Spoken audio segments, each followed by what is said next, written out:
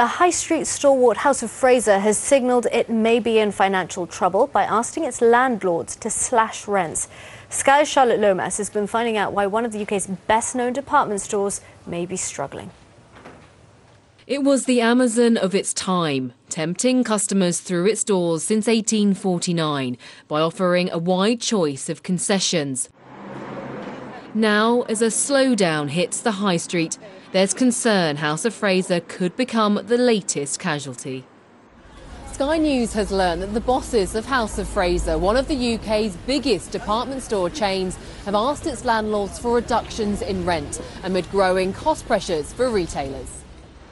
The news has raised fears the department store is struggling to cope with changes in consumer demand and the cost of business rates.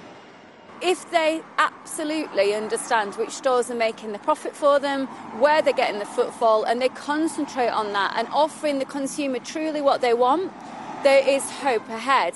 However, if retail brands remain only true to their boardroom and not their consumers, they will continue to struggle.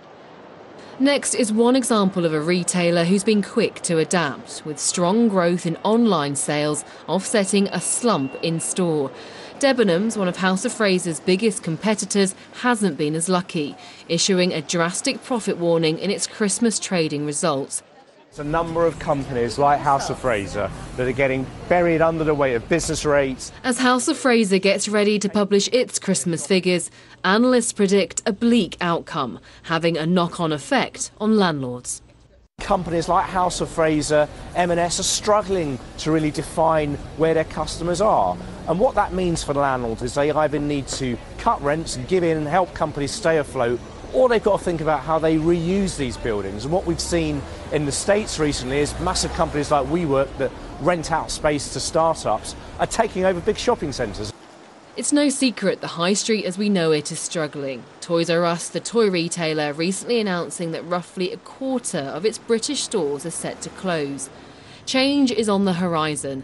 Experts say those businesses that survive will be ones that retain a strong traditional identity while keeping pace with the ever-changing demands of the consumer. Charlotte Lomas, Sky News. You're watching Sky News.